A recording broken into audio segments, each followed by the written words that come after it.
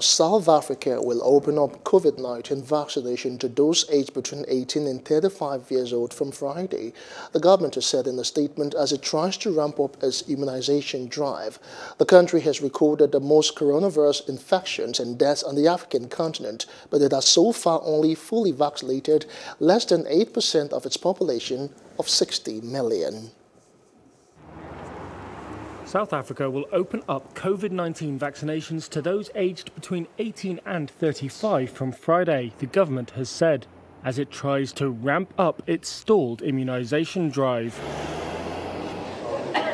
The country has recorded the most coronavirus infections and deaths on the African continent. But so far, it has only fully vaccinated less than 8% of its 60 million population. Bureaucratic failures, bad luck, and onerous negotiations with pharmaceuticals companies have all contributed to South Africa's slow start. Healthcare workers were vaccinated from mid-February and the elderly from mid-May. Over 35s became eligible at the start of August. The latest announcement, made in a statement on Thursday, comes as the government targets at least 300,000 COVID-19 vaccinations a day by the end of the month. In the latest 24-hour period, it managed 195,000, according to a health department website.